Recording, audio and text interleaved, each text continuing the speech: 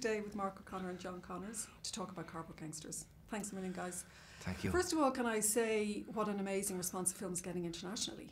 Yeah. We've had great success at Manchester and Newport. over in Newport as well. Tell us a little bit about that, about the response it's getting internationally. Well, you applied for the festival, so you tell them. Yeah, and Richie did for Newport. It was, we went, Manchester, we all went over and we won, what was it? John won Best Actor. Yeah.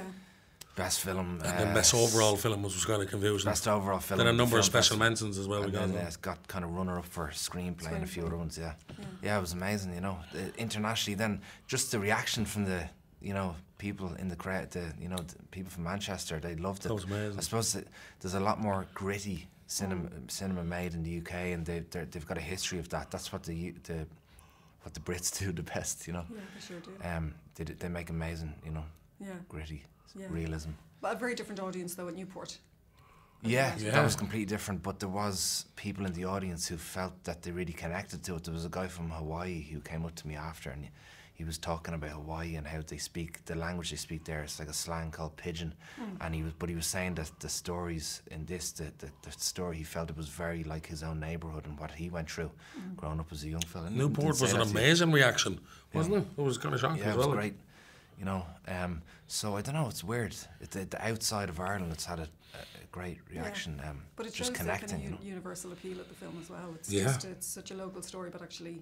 Absolutely. And there's always an audience for this type of film. And I think going back to Manchester, I wasn't that shocked that we got that reaction to Manchester. I actually predicted it, said it to you. I said, when we get even into England, we're going to get a strong reaction, believe me, because of the type of films like Meadows and Loach and Clark and all that kind of stuff. Yeah, absolutely. You guys have worked together quite a lot over the last few years. Yeah. Tell us a little bit about that process. About that process working together. Well, we met in Paris. At midnight, working with John. Well, we've worked 3 films now together. 3 out of your 4, actually. We met, the first time we met was I was in film base upstairs, and I looked out the window and John was standing there because he was coming for an audition for King of the Travellers, and he was standing there and he was about 30 minutes early. And I was actually an hour early. Was it? Yeah. And I was thinking... You see me, it was 30 minutes. I was thinking, what's he doing? You know, I was saying to the producer, Cormac, what's he doing standing there like that lad out there? He's just standing there and he looks really intense. And I was just thinking, something, you know, I was thinking, I bet you that guy's here to audition, and I bet you I'm going to end up casting him in a role, you know. So anyway, he auditioned, he was very good, and we didn't have a role, we'd cast it already. I worked a kind of a role in for a referee where he had a couple of lines, and then anyway, over the course of the process we realised that he should get the lead role, so that's what happened. And then from there we worked on Stalker together. We co-wrote Stalker and we became best buddies. And we go back thousands of years. Yeah, it was a deeper thing, you know. Yeah. The O'Connors and the Connors, he broke away from my family.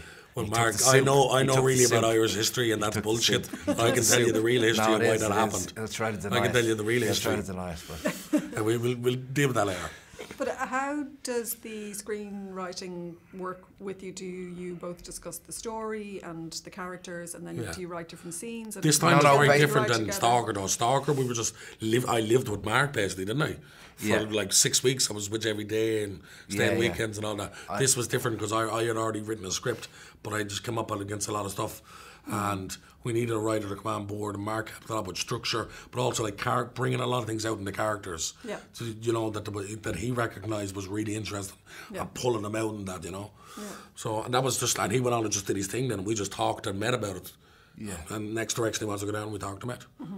For this, I suppose, for me, it was actually understanding more about John's past, you know, and actually trying to bring that out more, because I felt some of the script, you know, had the great foundation, but I felt there wasn't actually enough of that, you know, of the story, like, so, well, stuff about John's relationship with his father, you know, that was one of the aspects. I felt that was a powerful theme within Darndale and within the film as a whole, and when I speaking to the DP, we kind of worked out that that's really what it was. That's really what it was about underneath, but we weren't going to say it to John. But John knew underneath ourselves, he knew, but we weren't going to speak about it on set, but we'd make every scene about that. Yeah. I'm only telling you. Yeah, no, that's kind of what we spoke about, but you knew that anyway. Yeah. You know, the father-son relationships, you know, and between Dara and his son, John, and his father, and Yeah. It's a really impressive film. Thank you very much. Appreciate it. What's it like being directed by Mark after you've been working together on the screen? And are you kind of like, hold on, no, I want to stop. Can we talk about this? Or, you know? Well, it's kind of, you know, because we're friends, it's a good thing because we can kind of say anything to each other and get a bit pissed off at each other and get over it. Because if I was doing it with a new director and we got pissed off, you'd probably, you know, wouldn't work out very good. Whereas we can get over it because we've actually had fights and arguments and little blow-ups even it was before the film and other things, you know. And now we kind of get over it and we kind of have a way of getting around it now. And on set, we had intense moments with each other because we were doing it in 16 days. A 96 page script, which is crazy. It's actually stupid. We managed to do it and pull it off. So there was tense moments there, but it was great because particularly certain scenes that were very important, where we just had a chat. But the funny thing is, we never really chatted about the scene. Really more about what it means. You know what I mean? You know, and that really, like, I remember one particular conversation we had in my back garden when we were going into a certain scene, and that helped me a lot. And I got him, and he just told me, go wherever you want to go, and it's there, and you don't worry about nothing else. You just do your thing. And I was like, okay, that's good. That's what I need. You know, so yeah, great. I love working with him. Yeah. Was you were shooting last summer, was it? No, 2015 September. Oh, it's 2015, of course, yeah. And for preparation, we lived together for 7 weeks in the house as well, and nearly killed each other. So yeah. I'd say it was there was a lot of excitement around the area.